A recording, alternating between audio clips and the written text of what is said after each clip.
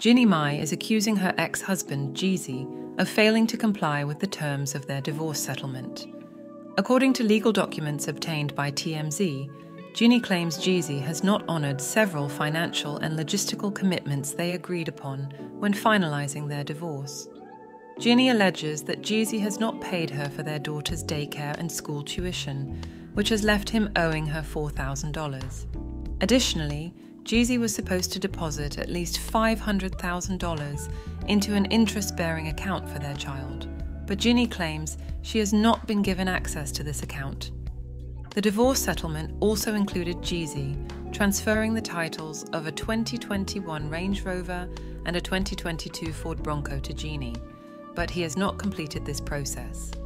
This has prevented Jeannie from insuring the vehicles and delayed her ability to have the Bronco shipped from Atlanta to Los Angeles.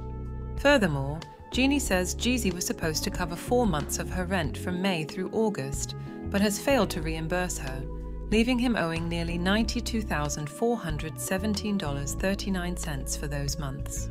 Jeannie's legal team has repeatedly tried to contact Jeezy's side to resolve these issues, but she claims they stopped responding in July.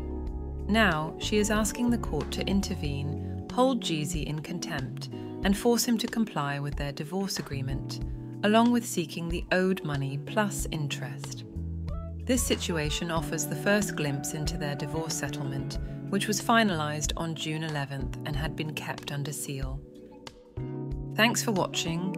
Please leave all respectful comments down below and subscribe to The 5 for more content.